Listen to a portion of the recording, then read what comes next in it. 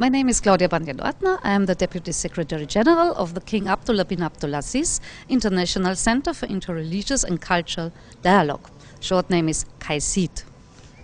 The solution, in my opinion, is always dialogue. Talk, talk, talk. That's the solution. But also education is a very, very important issue.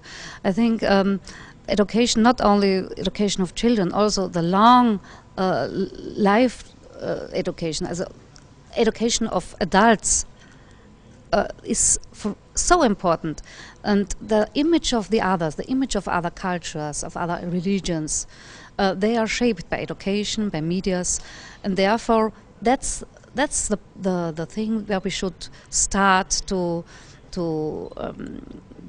neutralize these perceptions.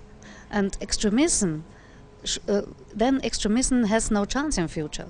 When the people, when they're young, learn about other traditions, cultures, religions, and they get a mutual understanding.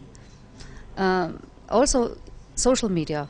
I think a lot of extremists have their experience or their perceptions from the social media. That is a very dangerous place for such groups.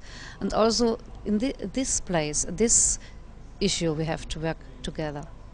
I think there is already a kind of alliance. We are sitting together. There are so many conferences, interfaith conferences, interfaith dialogue. That is a kind of alliance. The problem is that within the religions, there are also different streams. And you cannot catch all of them. That's, I think, the biggest problem.